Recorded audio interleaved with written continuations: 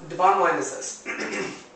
First of all, let's just talk about the informed consent. As far as consent is concerned, for the actual procedure, it involves the same risks and complications that all other injections do, and anything that you've already had done. All the epidural steroid injections, all the spinal cord stimulator trial, what have you.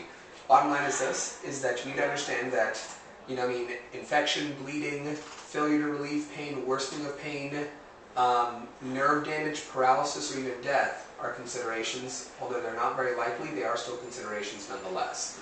The alternative to the procedure is to just not have anything done, to go ahead and control it with medications or with injections, as you've tried in the past. And that's kind of it, Any questions or concerns about the actual procedure, about the consent? No.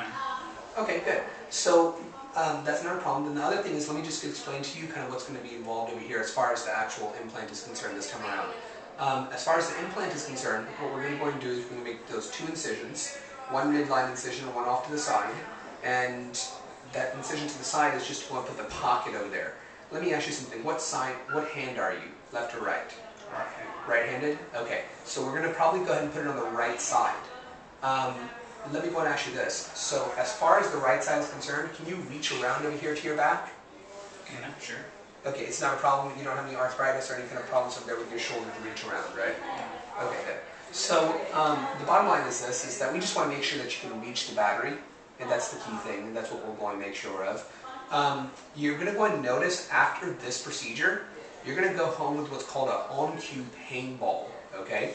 The pain on-cue pain ball. It's a big ball of local anesthetic that's going to be, you wear on like a little bit of a fanny pack, just kind of sitting outside your body.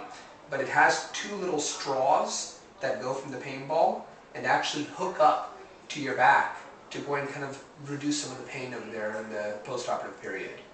So that ball, again, just local anesthetic, and that ball of local anesthetic is going to be getting smaller and smaller and smaller and smaller over the next 3 days. But it consumes by itself. Yeah. You don't have to. No. You don't do anything.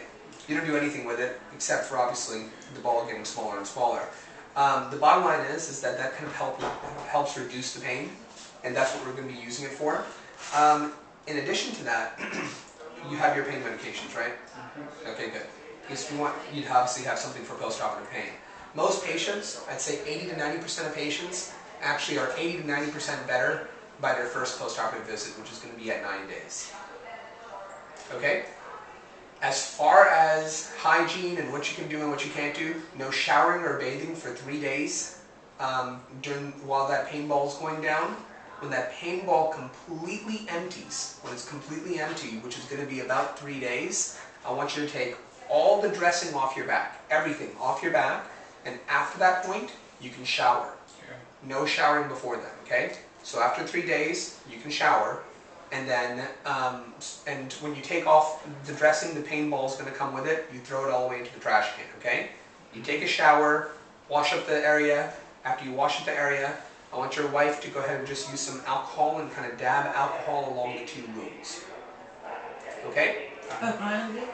Yeah, on it even. It's not a problem. On it is perfectly fine. Okay? And that's it. And then cover it up with something. Some gauze or something like that. Yeah, can I use a alcohol swab? You sure can. Yeah. That's perfectly fine. I just want something to go and clean the area after he takes a shower. Okay? And then I'll see you back over there to take out the staples in a few days. Okay? That's it? Any questions? Not at all. No?